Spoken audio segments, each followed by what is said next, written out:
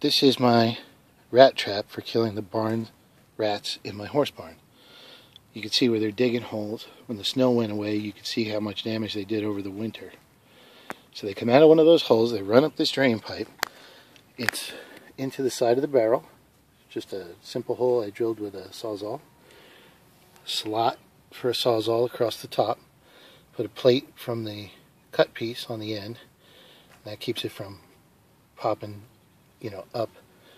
And this way it's solid here because it's against this. Once the rat gets across the center point, I've got 2 eye bolts and 2 screws that made the pivot.